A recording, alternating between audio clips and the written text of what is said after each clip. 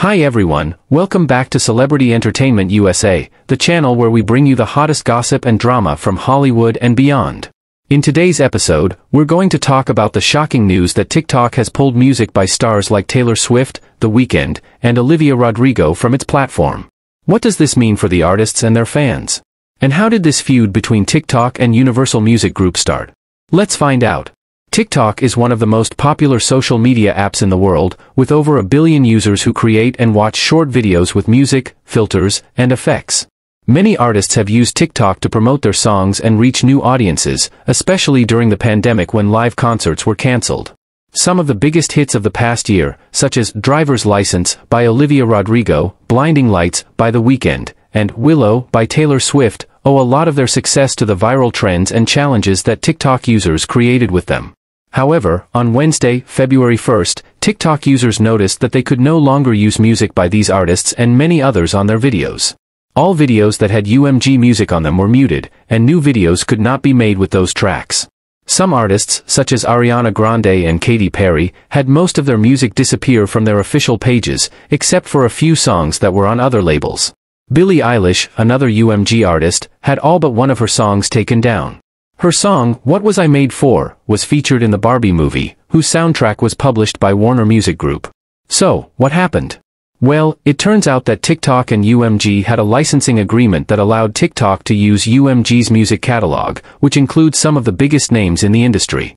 However, that agreement expired on January 31st, and the two parties could not reach a new deal before the deadline. In an open letter, published on January 30th, UMG claimed that ultimately TikTok is trying to build a music-based business, without paying fair value for the music.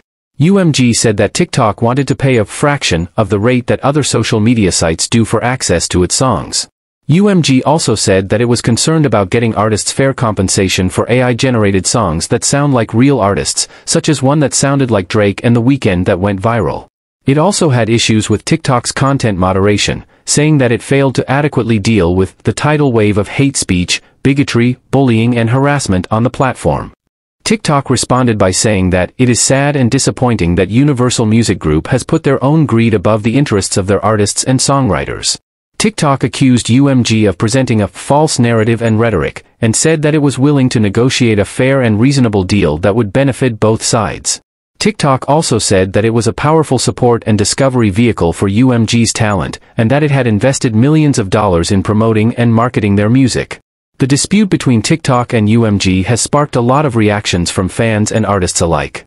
Some fans have expressed their frustration and anger at not being able to use their favorite songs on TikTok, and have urged the two companies to resolve their differences as soon as possible. Some fans have also shown their support for the artists by streaming their music on other platforms, such as Spotify and Apple Music. Some artists have also spoken out about the situation, either directly or indirectly. For example, Taylor Swift posted a video on her Instagram story, where she thanked her fans for making her album Evermore the #1 album in the US for the 3rd week in a row. She also said that she was really grateful to anyone who listens to my music in any way that they can. Some fans interpreted this as a subtle dig at TikTok for removing her music. The Weeknd also tweeted a cryptic message, saying, "I guess we'll see you on the other side." Some fans speculated that this meant that he was leaving TikTok for good, or that he was working on a new project that would be released on a different platform. The situation between TikTok and UMG is still developing, and there is no clear indication of when or how it will be resolved. Some experts have said that this could be a turning point for the music industry, as it raises questions about the value and power of music in the digital age. Some have also said that this could be an opportunity for other platforms, such as Triller, Instagram Reels, and YouTube Shorts, to attract more users and artists who are looking for alternatives to TikTok. However, some have also said that this could be a temporary setback, and that TikTok and UMG will eventually reach a new agreement that will restore the music to the platform. What do you think about this drama? Are you on Team TikTok or Team UMG? How do you feel about not being able to use UMG's music on TikTok? And what do you think will happen next?